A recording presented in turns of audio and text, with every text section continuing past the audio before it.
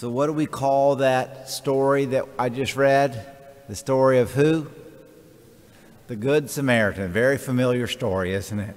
So rich, though.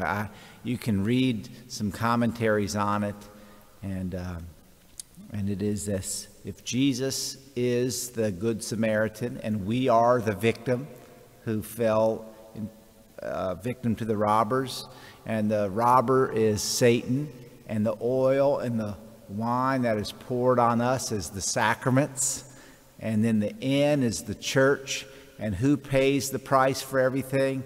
Jesus does.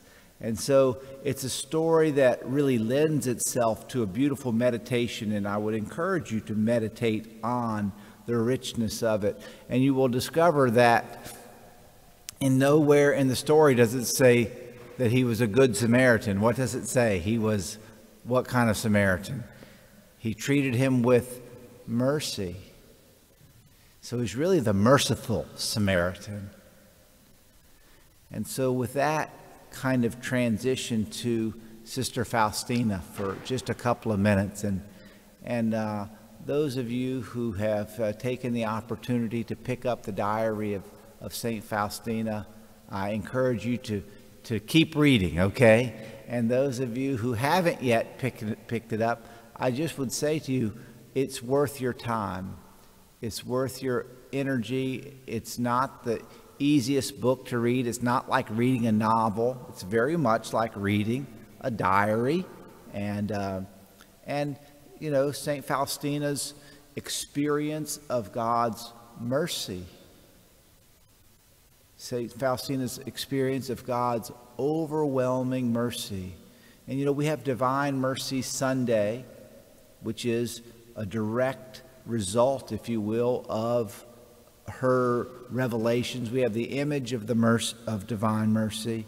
But you know, the story that St. Faustina gives us in the mercy of God, in the mercy of the Good Samaritan, it has this sobering component to it. You know, and it's not that I like the fact that she continually kind of comes back to this reality that we are in a world desperately in need of God's mercy.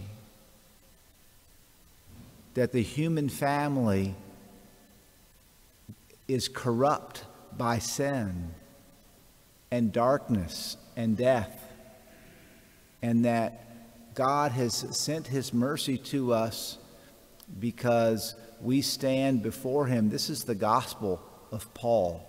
This is the gospel that Paul was saying, even if another comes and preaches to you a different gospel, let them be accursed.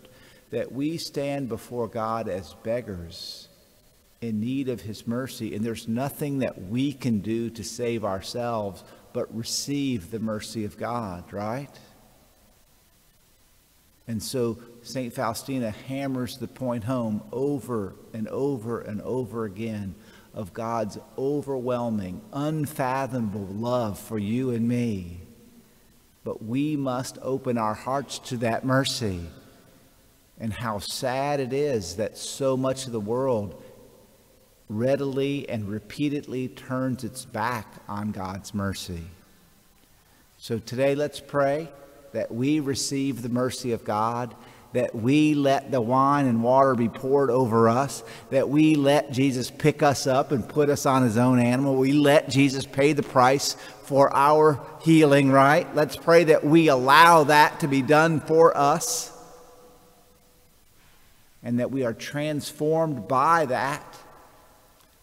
And then let's pray for the rest of this world, so desperately in need of a visit from the Good Samaritan, that God's mercy and salvation would reach from east to west and from north to south, and that with St. Faustina we too could be apostles of God's mercy.